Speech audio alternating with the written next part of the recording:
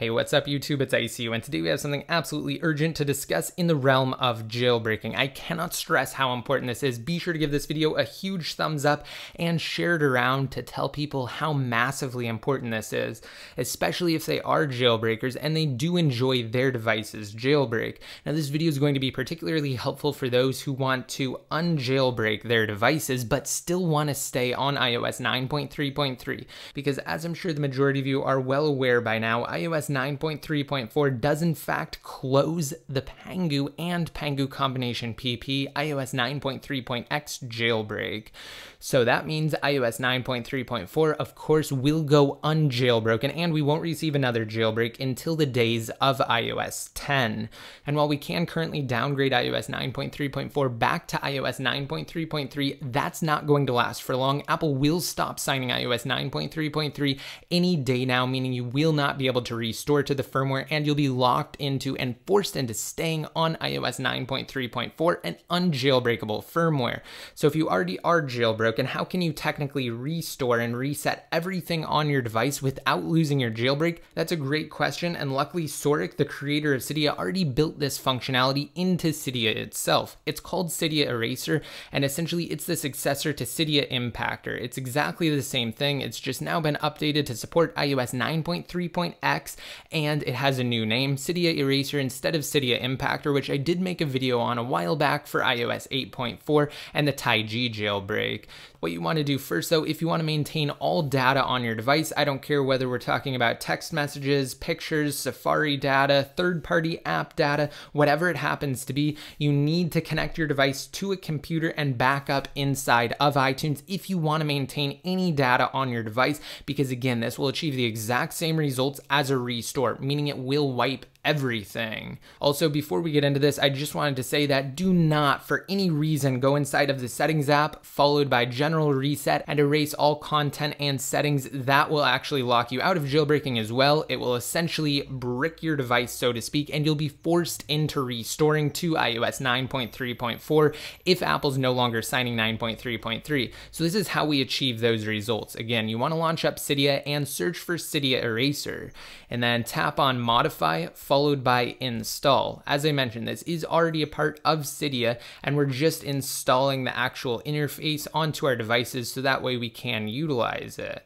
We can go ahead and tap on Return to Cydia and then just press the home button, and you should see Eraser on your device's home screen. So let's go ahead and tap on into it now, and it has a very simple interface. It's just text and it basically tells you about Eraser, and I'm going to read the first paragraph because again, this is so important. Quote, using this tool will destroy all data on your device, revert all changes to files on the device, remove the jailbreak, and return it to stock Apple iOS while preserving your iOS version.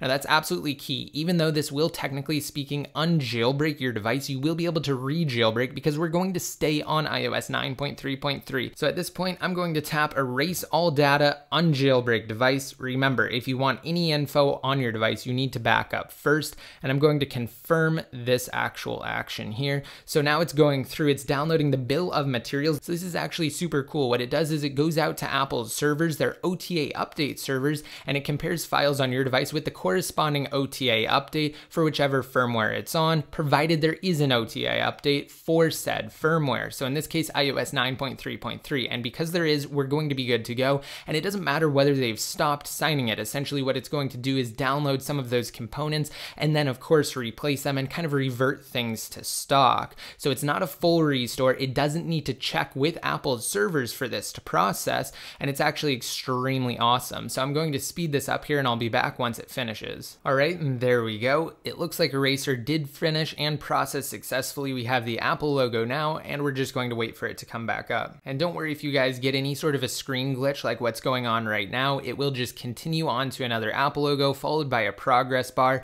and then at that point it should be good to go and move on on to what appears to be the on-device consolidation step that a device actually goes through following an official restore through iTunes. Don't worry if you guys get an Apple logo with a progress bar beneath it. All right, and here we go. As you guys can see, this is the on-device consolidation step I was talking about.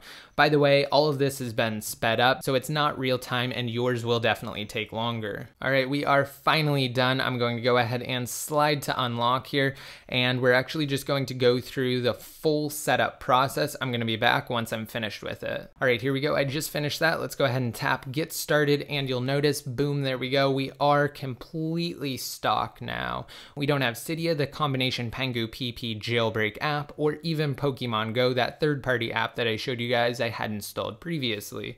And this, of course, is the default wallpaper for the blue 6th Gen iPod Touch. Now I'm just going to launch up the settings app and show you guys that we are in fact on iOS 9.3.3. All right, so inside of settings, general, about, down below at the bottom for the version, you'll notice that again, we are in fact running iOS 9.3.3, the latest jailbreakable firmware. So there you have it, a complete reset. This is definitely going to be helpful for those of you who either want to reset your device or who just want a clean start. Maybe you've installed too many tweaks, you don't want to have to uninstall them or try to fix things, or maybe you're experiencing random crashing issues all of the time.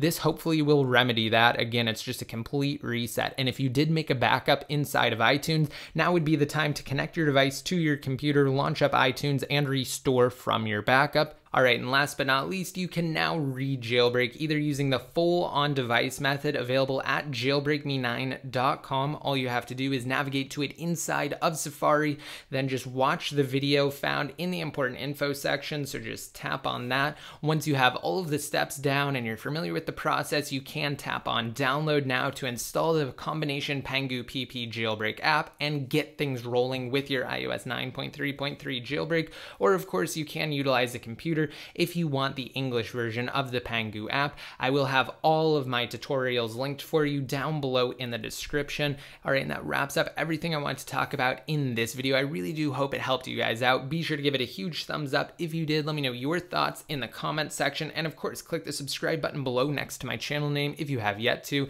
and then just like me on Facebook and follow me on Twitter for even more frequent updates. And until next time, this is ICU signing out. Join the iCrackUriDevice community on Patreon to help out the channel and to be featured in videos similar to these top contributors. Click the link on your screens now if you're on desktop, or check below.